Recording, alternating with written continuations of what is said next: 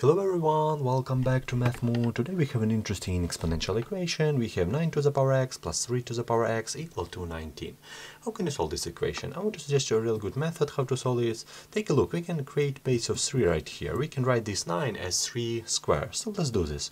We will have 3 square instead of this 9 and raised to the power x. This is the same, plus 3 to the power x and equal to 19. So we just write this 9 as 3 square.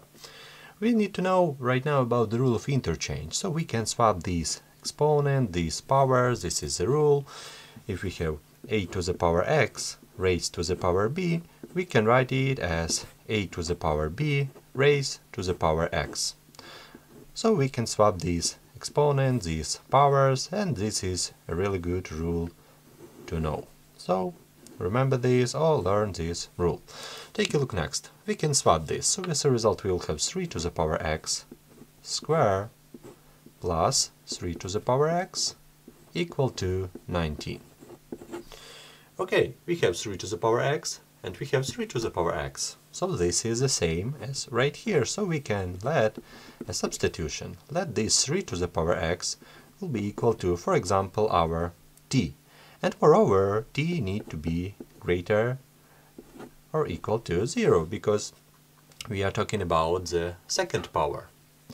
Okay, what we're going to do next?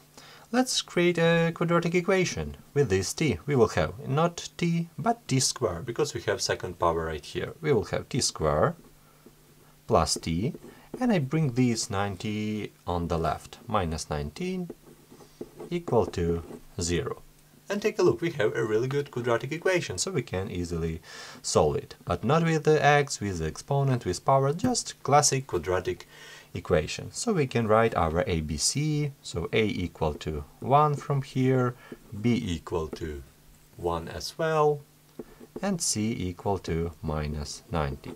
So let's put all of this coefficient in our formula. So our t1 and t2 will be equal to minus b, it will be minus 1, I write plus minus, and this square root. Inside the square root we'll have b square, 1, minus, with this minus will be plus 4 times 1 times 90. Just all this coefficient, and all over 2a, all over 2.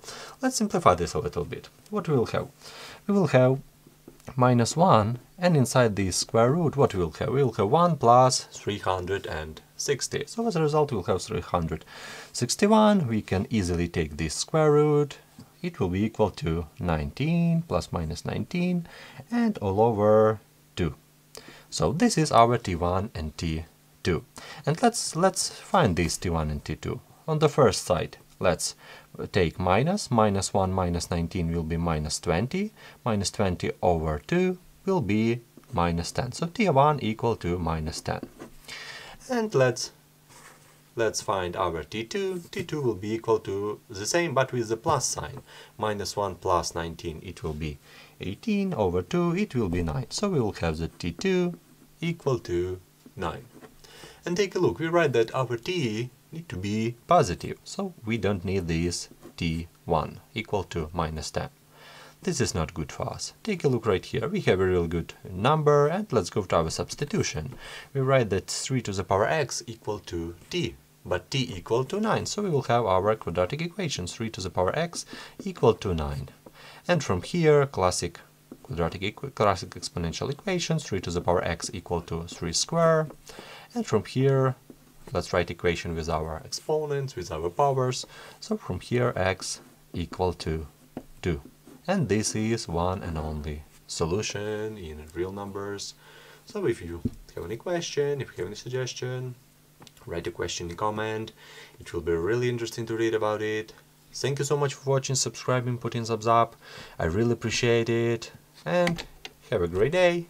See you in the next videos.